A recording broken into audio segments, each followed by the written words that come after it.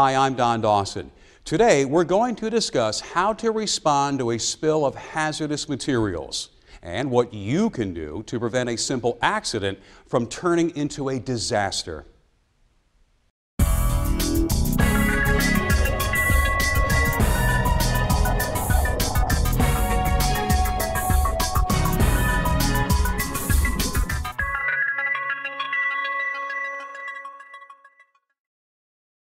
These days, hazardous materials, hazmats, are all around us. The gas that powers your car is a hazmat. So are some of the cleaning products you use around the house. And if you paint your home with oil-based paint, that's a hazardous material too. When they're handled carefully, hazmats usually aren't a problem, but accidents can happen. A spill might look like just a harmless puddle, but don't be fooled. Hazardous material spills can do serious damage, and when they occur in the wrong place at the wrong time, the result could be a disaster. But this worst-case scenario can be prevented when you understand how to respond correctly to a hazmat spill. In this program, we'll discuss what you need to know and how you can put that knowledge to work to keep yourself, your coworkers, your company, and your community safe if a hazmat spill does occur.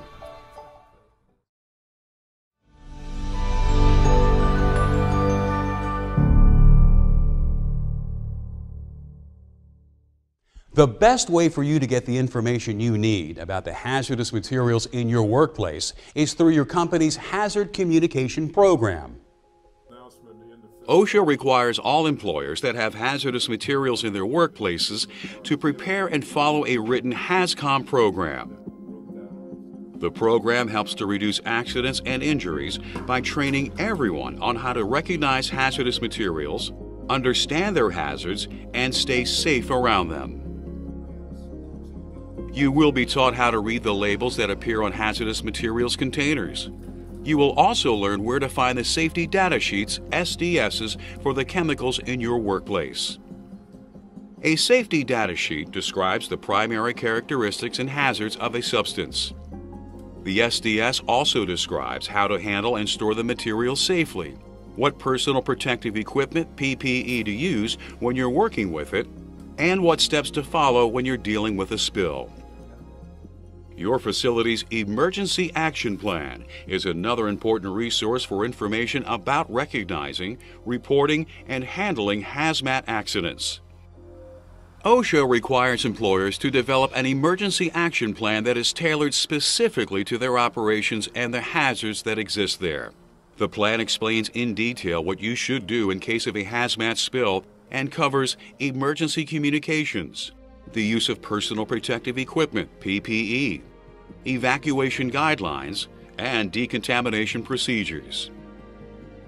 Your specific responsibilities during a hazardous materials incident will be determined by where you fit within a worker classification system devised by OSHA. Ask your supervisor where you can find a copy of your plan. It's meant to be read by everyone who works at your company.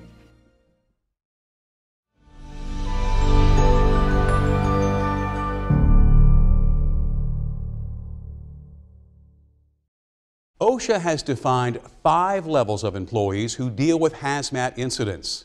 These levels are based on the involvement the employee has in working with hazmat spills and the type of OSHA-approved training that they receive. This spill response team includes an incident commander, first responders awareness level, first responders operations level, hazardous materials technicians, and hazardous materials specialists. Remember that these levels of training are not the same as job positions. 2 workers may have different job titles and duties, yet still be responsible for performing the same tasks during a hazmat incident. The person in charge of all of the cleanup operations during a hazmat emergency is the incident commander. They are the captain of the response team and are responsible for all of the actions that are taken to clean up a spill, as well as the safety of every person in the area. An incident commander must also have detailed knowledge of the company's emergency action plan. state and local emergency regulations, and decontamination procedures, and understand the medical risks, such as heat stroke, that are faced by employees who work in chemical protective clothing. First responder awareness level employees are workers who might witness a hazmat spill. This could include anyone at your location, even employees such as office personnel who don't usually deal directly with chemicals. Operations level first responders are workers who limit the spread of hazmat spills and make sure that unauthorized people stay away from the incident area. Hazardous materials technicians and hazardous materials specialists bring specialized knowledge and technical skills to dealing with a hazmat spill. A hazardous materials technician is responsible for stopping the leak or spill if necessary, soaking up the spilled material with appropriate sorbents, removing the contaminated sorbents and sealing them in an appropriate container for disposal. A hazardous materials technician will be assisted on a spill site by the team member with the next level of training, the hazardous materials specialists. Hazmat specialists are experts who know the technical details of all the hazardous substances that are present at a location. They can determine what type of decontamination procedures should be used in situations where multiple chemicals are present. And they act as liaisons with federal, state, and local authorities during hazmat emergencies. As you can see, while the incident commander has the highest level of authority on the spill cleanup team, every team member brings important knowledge and skills to the process. For the system to function successfully, the members of the team have to work together, from the awareness level first responder on up to the incident commander. Now that we've met the team members, let's look at how they will handle a typical spill step by step.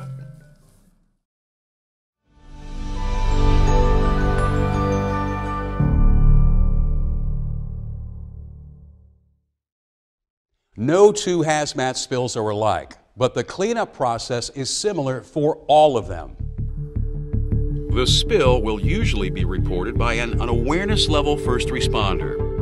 The incident commander is immediately called in to take charge of the operation. An operations level first responder will evacuate the incident site as soon as possible, then cordon it off with warning signs or caution tape to keep unauthorized persons out.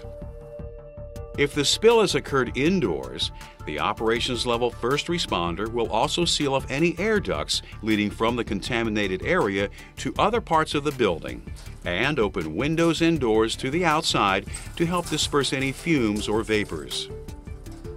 Next, they will place barriers or absorbents around the spill itself to prevent it from spreading. This technique is called diking. Common diking materials include absorbent socks made of polypropylene and flexible barriers of urethane or PVC. Absorbent socks contain a spill by both blocking and absorbing it. Socks cannot be decontaminated, however, and they are considered hazardous waste after one use. Federal law requires contaminated spill socks to be disposed of according to OSHA guidelines. Flexible barriers only block spills from spreading. They do not absorb any of the spilled materials, so flexible barriers can be decontaminated and reused. Regardless of whether socks or barriers are used, one of the major objectives of diking is to prevent spilled hazardous materials from running into storm drains or sewers. When this happens, the hazmats can spread rapidly into the environment and throughout the watershed. This type of dispersion is a worst-case scenario, but if you ever spot chemicals leaking into any type of drain, you must contact your supervisor immediately. Once the diking has been completed, the operations level first responder can leave the scene of the spill and proceed to the decontamination area.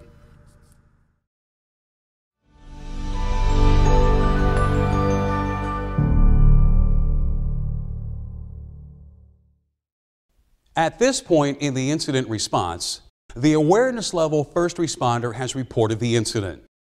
The incident commander is on the scene overseeing operations, and the operations level first responder has done their job. At this point, the hazardous materials technician arrives to take over the next set of activities. Their first objective is to identify the chemicals that are involved in the spill and determine the hazards that the materials present. This process is called characterizing the spill site. To do this, the technician will use direct reading instruments that provide instant information about the chemicals that are present at the site. Types of direct reading instruments include combustible gas monitors, which detect airborne contaminants that could be a fire hazard, disposable detector tubes that contain materials which will change color in the presence of certain chemicals, and field survey meters that are used to detect atomic radiation. The hazardous materials technician will also identify any features of the spill site that could be hazardous, such as unstable structures or open pits. After characterizing the site, the hazardous materials technician provides this information to the incident commander. The commander will then consult with the hazardous materials specialist to determine if the situation will require any special handling.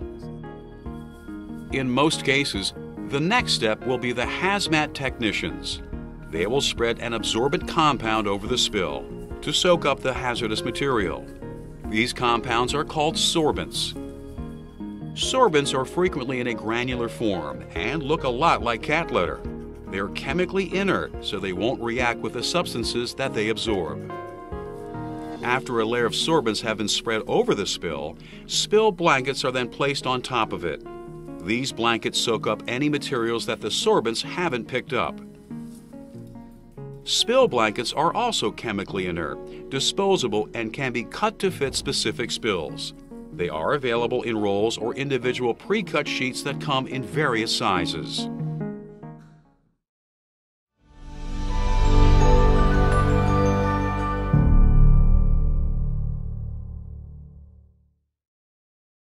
When you're dealing with a hazmat spill, the steps you take to finish the job, including decontamination and waste disposal, are just as important as those you take at the beginning. But before we get to that, let's cover two types of cleanup situations that can expose spill response personnel to special hazards. The first of these is the risk of fire. If you're cleaning up a spilled chemical that is flammable, you must use non-sparking tools, such as plastic shovels, to transfer the materials to the disposal container, to avoid the possibility of starting a fire. You also need to be especially cautious around electrical equipment. Most liquids conduct electricity, and you could receive a serious shock if the spilled material comes into contact with a power source. Sparks from electrical equipment can also ignite flammable or combustible chemicals. To avoid these hazards, the power to all nearby equipment should be switched off at the main breaker before cleanup begins. The breaker box should also be locked out and tagged so nobody can turn on the power by mistake. Cleaning hazardous residues off the PPE and equipment that were used by the people who perform a spill cleanup is called decontamination. This process usually takes place in an arrangement of 2 to 4 cleaning stations called a Contamination Reduction Corridor, or CRC. Workers passing through the CRC are thoroughly washed with decontamination solution, which normally consists of detergent and water.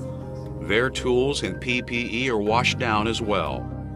The only exception to using the detergent solution occurs when the contaminants you are dealing with could react chemically with water. In these cases, a specialized decontamination mixture must be used.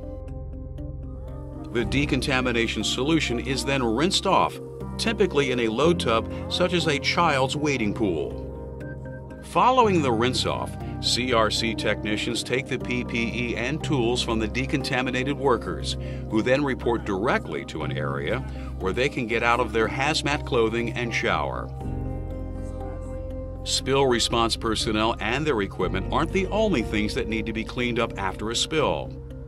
A hazmat spill also produces contaminated waste that must be disposed of according to OSHA guidelines. Sorbents, spill blankets, and the liquids produced by the decontamination process must be placed in OSHA-approved containers. The containers must then be removed to an EPA-approved hazmat treatment facility, where the material will be recycled into useful substances or converted into a non-hazardous form and sent to a landfill. No matter how careful we are, accidents involving hazardous materials will happen. But by preparing ourselves with the right knowledge and skills ahead of time, we can deal effectively with a hazmat spill when one occurs. Let's review. Your company's hazard communication program will tell you about the hazmats that are in your workplace. Familiarize yourself with your company's emergency action plan so you know what to do when an accident happens. Know who in your organization to call if you discover a hazardous material spill. If you are part of your company's hazmat response team, be sure to wear the appropriate PPE when dealing with a spill.